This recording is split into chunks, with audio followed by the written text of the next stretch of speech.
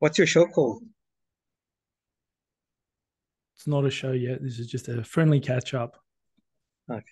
So I'm here with Omar Soufi, the managing director of Trading Time. Omar's also a really good friend of mine. We've had a long and intertwined career that's developed into a pretty good friendship, and we spent a lot of time talking with each other and helping each other out. And it's pretty awesome to be able to get a bit of an insight. He's, as I said, the managing director of Trading Time. He's got a bit of a team that he's working with, building a great little business there, servicing electrical contractors, of which I'm one of them. Doing electrical estimates, as built, just really trying to help out electrical contractors and make their life a lot easier. So, hello, Omar. Hey, Scotty, thanks for having us. Yeah, it's cool, man. This is the first time I've done it, the first time you've done it, so it'll be interesting. So, I guess we'll Very just have to interesting. bear with each other and put up with all our faults like we have done for the last 10 years or so. I feel like I'm missing a microphone and a headset as well. Well, this is Maybe your that's for next time. yeah, this is Notes your notes taken. trigger to go get one. I'll be getting straight onto the Office Works website after this, mate. So, Omar, Managing Director of Trading Time, tell us a little bit about you, I guess, and how you're in this electrical construction industry. Actually started, I never planned to get into the electrical industry. My dad is an electrical engineer, um, who worked in Abu Dhabi, Dubai for the last 20 years or so. Um, the initial plan was, especially living, I think we should go back a bit. I'll go back a bit. So I was born in Australia, raised in Abu Dhabi, Dubai. So the life there, it's not easy to maintain a good life. You need to really work hard to live a comfortable life. People think that it's easy to make money in Dubai. Yes, it is, if you're in the right place with the right expertise and knowledge. And it's, you know how they always say, it's all about who you know, not what you know. It is a lot like that over there. And when I came to do my HSC, I came back to Australia to do my HSC to get into uni. And my dad's recommendation was to get into electrical because of his knowledge, connections, and where he can set me up overseas. Um, and the plan was just to go with it and see how it goes. If I enjoy it, I continue. If not, I can look for something else. So, and the way I work is if I start something, I have to finish it, no matter what it is, whether I enjoy it or not. I've got that mindset where if you start it, you gotta finish it. So I got into electrical, finished it. Yeah, my dad actually got me a job um in Dubai to do my internship during uni. There was like we had to do a full semester of work experience. So he got me to work on one of the big seven-star hospitals in Abu Dhabi. It's called Cleveland Clinic of Abu Dhabi, one of the main hospitals there at the moment. Um, Worked there. I did really well. They actually offered me a full-time position once I finished studying. But I had to come back, study further. When I finished, I was asking dad to get me a job. He's like, nah, you got to do project management now. Got So, into sorry, project Omar, management as well. what were you studying at the time in the electrical field? Electrical engineering, Engineering, right? University of Sydney. Yeah. Um, Worked there. When I finished, started my project management. That's where I ended up meeting my wife, and we got married during that period. Um, at the time, while I was studying, I worked at a lighting control specialist company that dealt with CBus, Dynalight, KNX, and the similar systems. It's one of the main integrators in New South Wales. It's called MySmart CTI. Um, from there, I learned the estimating process. So I started in the sales department, working in sales and realizing that it's a very niche industry. I didn't want to be stuck in a niche industry. Once you're stuck in there, it's not easy to move across, Growing becomes the tough as more well, doesn't it? There's only so far you ex can go. exactly. So that's when I decided to um, pretty much move on with that knowledge and experience, apply it into um, el- into the estimating for electrical contractors. So that's when I moved to TOT Electrical, where I met yourself. That's where we cross paths, Um, yes. that's where we crossed. Yes. It was it was a really good experience because the company and us, I believe we grew together at the same time. So it wasn't, I wasn't given a position where I had someone teach me how to estimate. I actually had to use my engineering mind into putting things together.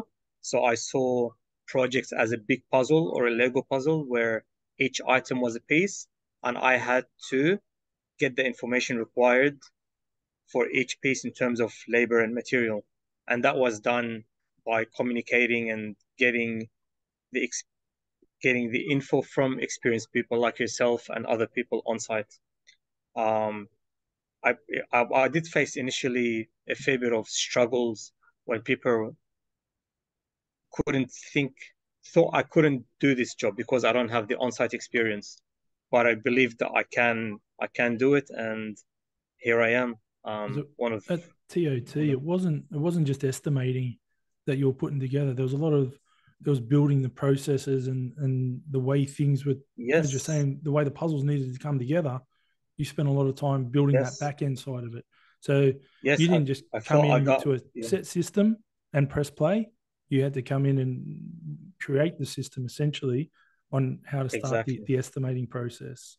And And I think this is where project management and engineering came into place, where the directors did see that in me, I guess, and they started dragging me into their internal meetings to see how how we can improve the systems and processes in place. what was the thought processes? Because when we were working there together, I learned a lot from you as well. The finding Thanks. putting together the processes and that real engineer methodical mindset, you were implementing that at the same time as building it and learning almost a new trade with because there was a lot of residential and commercial construction. So you were learning, and as Exactly. that was coming in, you were filtering it out into a system, and it got together really well. Oh, thanks. I'm Uh, glad. I'm glad it yeah, worked well, and and that pretty was the much that start of your same estimating. system.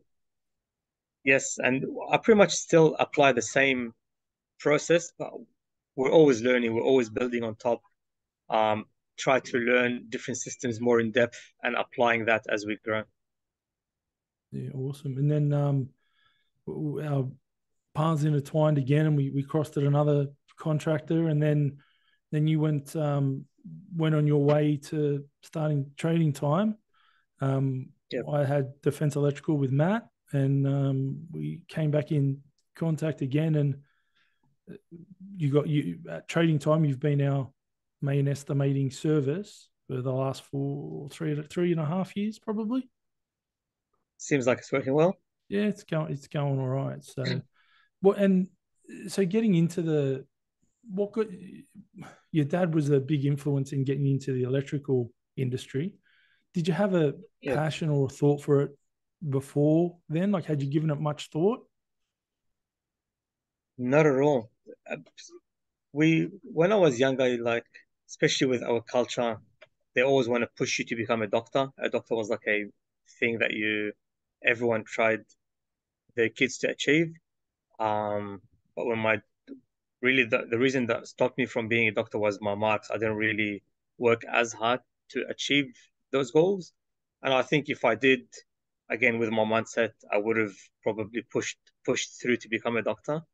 Um, but I did have enough marks to get me into most of the other fields.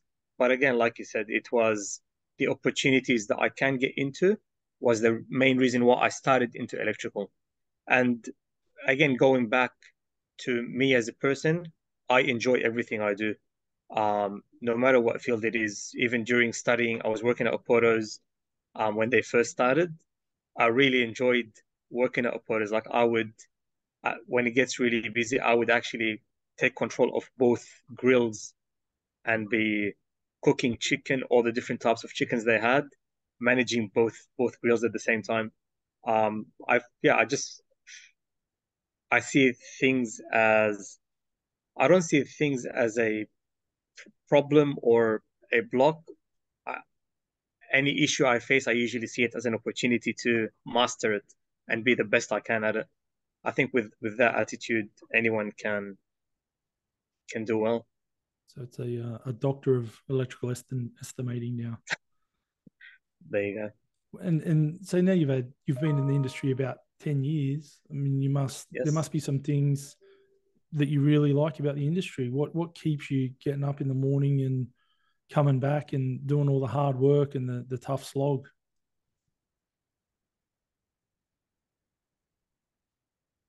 I I enjoy, with it's just recently that I stopped estimating myself. I've been doing it for a very long time, and I enjoy putting a tender together. Just from the takeoff, reading through the specs, understanding what I'm providing. Even just like the takeoff as a coloring, it was like a soothing process. So the takeoff is like a soothing process, and then the measurements and any calculation or design aspect becomes a challenge. So there's the different stages of every tender. Um, it is a repetitive process, but every project is different and it has its own specifics, which makes it always exciting, and especially with the industry, mainly in electrical, there's always advancements and technologies that's always being implemented. So that keeps you active on learning and applying what you learn into your work.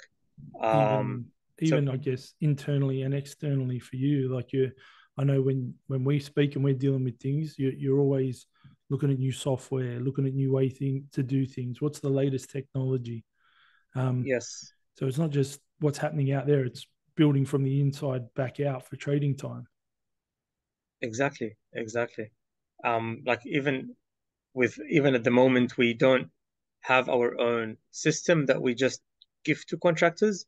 We actually learn what our clients use and utilize, and we actually adapt into their systems. So we learn their systems, their processes, the softwares that they use, and we actually use that for them, making their process seem seamless, where everything is happening in-house rather than they see us as an um, external contractor or So provider.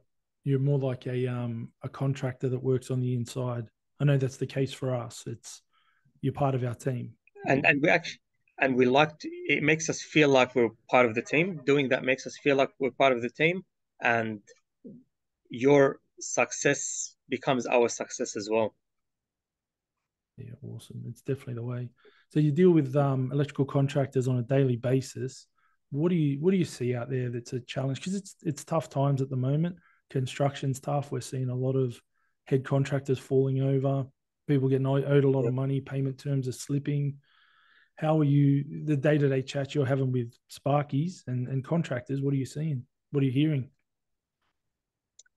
I feel like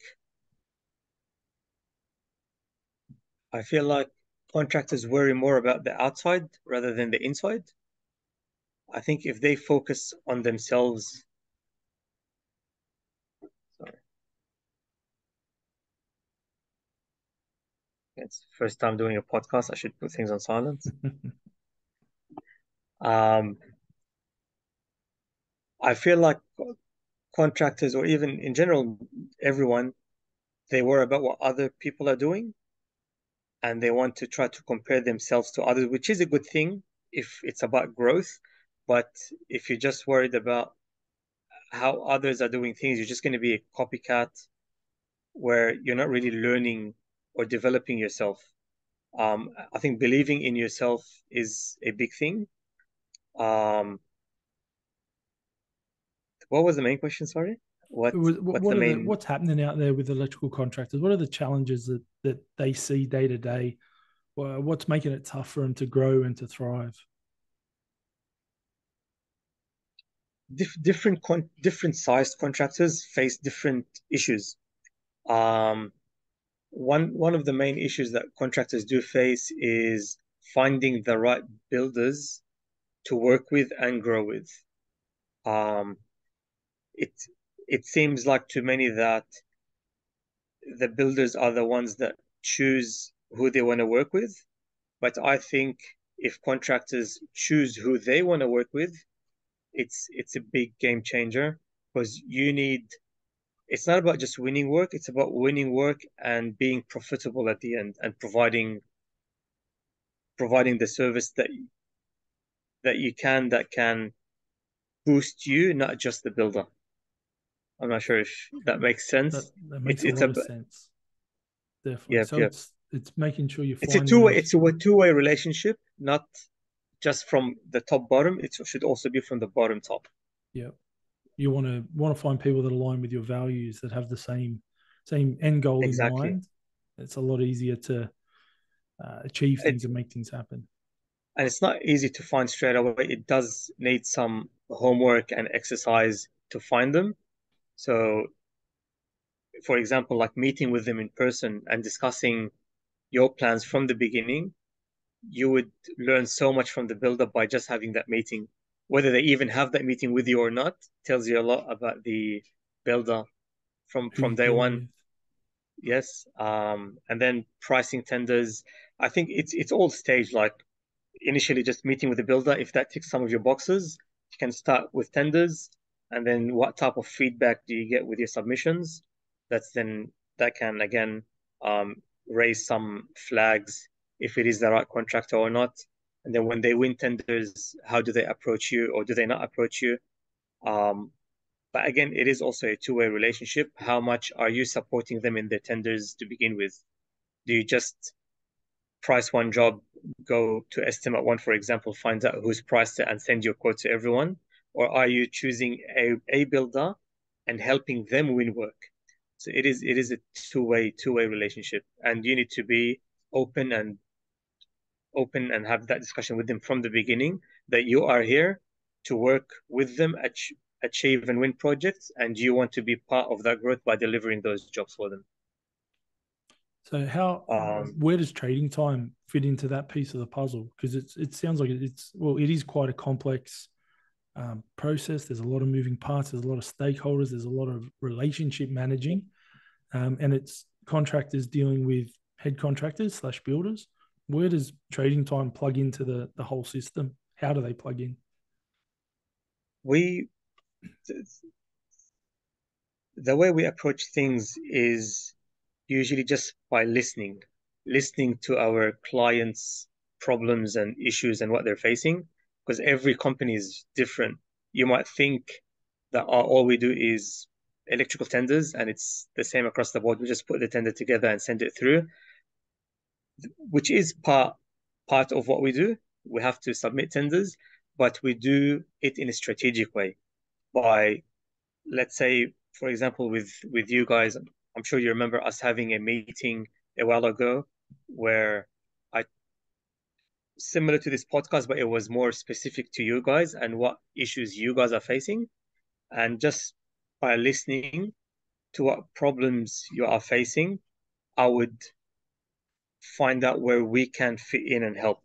For example, I remember with yourself, we're talking about we had a chat on what your success rate of projects are, the different fields that you work in, and what your different success rate of for different types of jobs or even different builders. And then from there, we would pretty much engineer it backwards and calculate what total project values of estimating, for example, we need to achieve the turnover that you require for your business to keep it running. And then that can even go further by yourself meeting with those builders, letting them know that we've done this with you last year. We'd like to achieve this much with you this year. What is it that you need from us to get to this figure as well? And then you guys listening to their problems and finding out what issues they face and where you can help to get to the figure that they need for you to get to where you need for us to get to what we need. So it's actually a very long process, but doing so gives us goals to know what we're working towards, and then that will give us pretty much like KPIs to achieve in order to reach the end goals. It was so going through that process with you, it wasn't just about estimating. It was a bigger snapshot of the look of the business, and it was really data driven. And some of the questions you were asking made me really look a bit deeper into the business and what we were actually doing and what we actually needed to do. It Yes. made us look at how many employees we had out on the ground, what the makeup of the management was, the types of jobs we were doing, and what it got to for us was targeting a market that we wanted to be in, and Yeah. was more profitable. It really stimulated a big flow on conversation to get us a much clearer business direction. And that's come about from Trading Time really offering a estimating service, which is really counting things on a piece of paper if you want to break it down to Yeah. what its most Yeah. basic is. But what we found was it wasn't that. It was more of a mentoring and more of a helping hand on the whole business and how we can be strategic about growing and building and going where we want to. So that was Yeah. And it wasn't really me telling you what to do. It was just that conversation. yes, Asking opens like you start to think, oh, I never really thought of that. And it was just that conversation by asking each other questions. Because that conversation opens up again my mind on how Trading Time is running and how are we actually helping? Are we just a takeoff company, or are we part of the company, another like arm of the business to achieve its goals? I had I'm sure you went through a similar process for Trading Time. You wanted to work out def who Trading Time wanted to be, who your clients definitely. wanted to be, how you wanted to structure your packages, how you wanted to manage your systems and all that. So knowing where you want to be, having that end goal, we want to be this type of company that works with these clients and turns over this much money at this much profit, helps you Yes. reverse engineer Yes. back to what you need to do today. Yes. And having that relationship also helps us with our cash flow now, with our resources. Now, understanding the size of your business and what you're trying to achieve, I need to provide set resources that can help you achieve these goals. So knowing who you're dealing with is one of the main parts really of every business, to know what resources and time to allocate to each part. Yeah, awesome. And as we said, you deal with quite a few different contractors. What's what are the qualities that the successful electrical contractors have? What are they doing that sets them apart from someone who's maybe not doing so well? What's the one or two things you can see that builds a really successful electrical contractor? Um, the can-do attitude is one of them. Um, Elaborate on that for me. What do you see there? just knowing that nothing is impossible. Whatever goal you have, doesn't matter how small you are, you can reach that goal. And I've seen a few companies that started with only a few people, man in a van with even just subcontractors, not even employees, grow to become a $2-3 million business by growing together as well. Um, one of my clients used to, just like I guess most of these smaller guys, they price per point. They've got $100 per GPO, for example, but with time changing and prices of material and labor changing, it's not easy to just price per point anymore because things are changing very quickly. You need to understand that point that you're given $100, what does it consist of? What material, what labor component, and then that labor component is you understanding your business costs, your overheads, um, helps you understand where you sit in every submission. Um, with again with the smaller contractors as well, one of the main things that they were struggling with to get into that next tier of contractor is managing time and resources.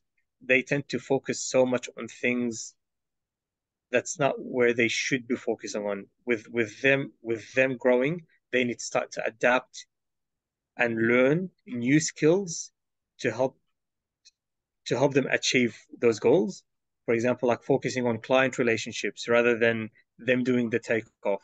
Or let's say with yourself, we had recently that discussion where you spend so much time every week choosing what tenders you want to price. And we ended up sitting together to understand your thought process of what tenders you choose and why. And then we now implement that on your behalf and price those tenders, saving you at least 4 or 5 hours a week where you're going through tender invites that come to you. And then now with those 5 hours, you can put that in other avenues that can bring more value to your company. um, yeah, so it's very different from client to client. It's again, like I said, it was just listening to where they spend most of their time and where they would like to free their time to do what, and then we can see where can we help to remove that burden so they can focus on what matters more for that stage of their business. Yeah. Yeah, I can definitely concur with that. I mean, as a business owner, you find yourself thinking you have to do everything, or you want to do everything, or no one else can do it.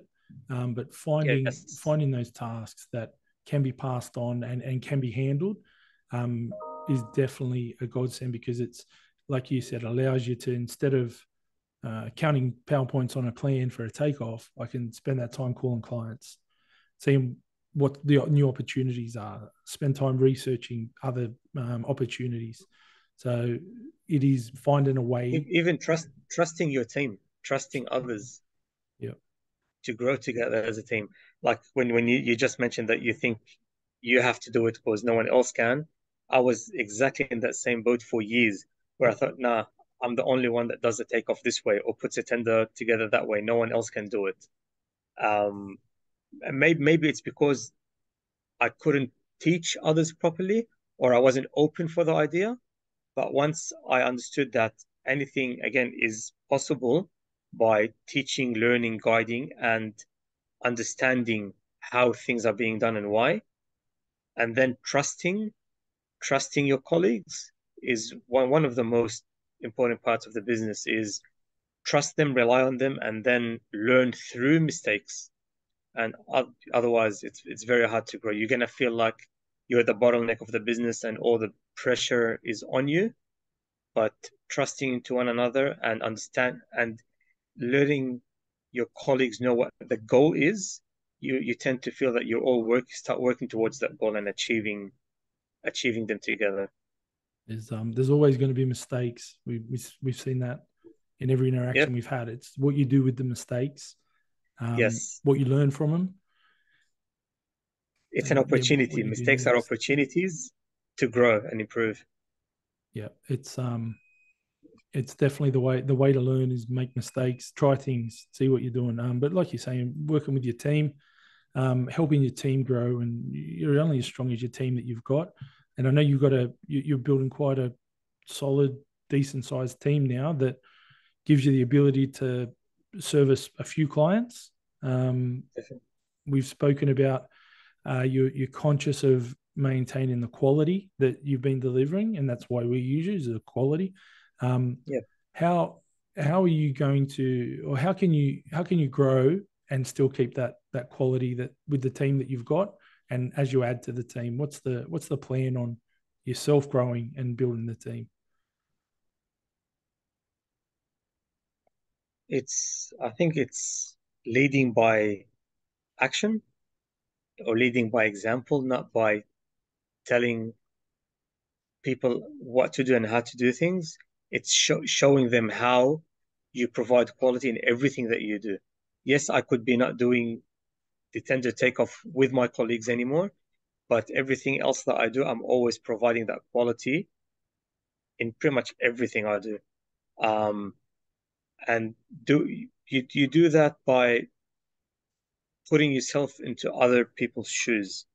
So if I was Scott Cliff or Matt Davies, for example, how, sorry, I guess if I take it back one step back, is the way I see quality is done, especially with tenders, is um, making sure that when you go through the tender, you don't have any questions for me. So when If I, when as the I rev client, when I'm reviewing it, Yes, that you guys and you do um, cover any risks, the inclusions, the exclusions, yes, anything yes, that's not clear in the documentation, highlighting that to your clients so they can make the best decision based on the data they've got before they submit the price. exactly. And I always learn from the questions that come back to me. The more questions I get asked, makes me understand and learn what I haven't covered during my tender process. And this is how we're talking about mistakes. Well, it could not be a mistake, but we're always learning to avoid those future mistakes. So we're being proactive in our deliveries. And you asking me questions means there's certain things I haven't covered and provided to you. So we make sure that we cover that. And then when me reviewing the tender of the estimators, the more questions I ask means the less they have covered. And we we try to aim to have less questions asked, which I think is where our quality comes in, um, by being very descriptive in everything we do and being open as well. We're always open for criticism and feedback, and that's the only way we can grow. Yeah, awesome. Well, so I guess what's next for Trading Time? Where does Trading Time want to go? Who do they want to be? What value are they bringing to the electrical industry? That's a very hard question because I've been thinking about it recently. Um, the more I've been speaking to different industries, and again, just listening to them makes me think about where we're heading. I don't really have a specific answer yet, but I can see that working collaboratively with different stakeholders as a team um, is going to bring on so many opportunities that we're not really aware of. And it's happening day by day as I speak to different people. Um, One of them could be collaborating with builders, where we can help builders. Most builders struggle in receiving prices, for example, because of maybe the quantities of tenders they send out or not having relationships with electrical contractors. We're always looking for gaps in the industry to see where we can help and close it. Like I've got clients that ask me, who are the good builders out there that we can work with, or do you recommend anyone? Um, so I'm like, all right, if I've got that question, and then I also hear from contractors that are asking me to do a tender quickly because that builder hasn't received any prices yet, shows me that all right, so I've got some clients looking for builders, and we've got builders looking for electrical contractors. So I think working collaboratively, I think this is one of my next steps, is to see how we can link build potential builders and contractors that share the same values together. And it's fine having multiple contractors working with the same builder, because no builder is going to put all their eggs in one basket. And in vice versa, you're not going to have one electric contractor put all his eggs in one basket too. So there's going to be diversity with builders and contractors on who they work with and who they service. Yeah, awesome. This is one of the things that just came to mind.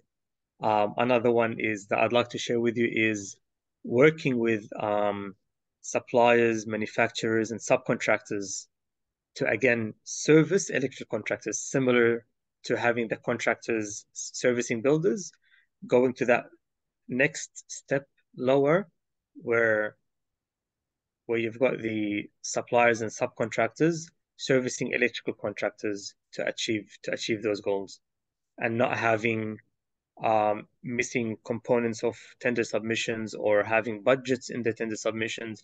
I've realized recently that we've tend to put lots of budgets in tender submissions, which really makes the job, increases the risk of project delivery and decreases also your belief in what you're delivering, whether you will deliver it in that within that budget or not.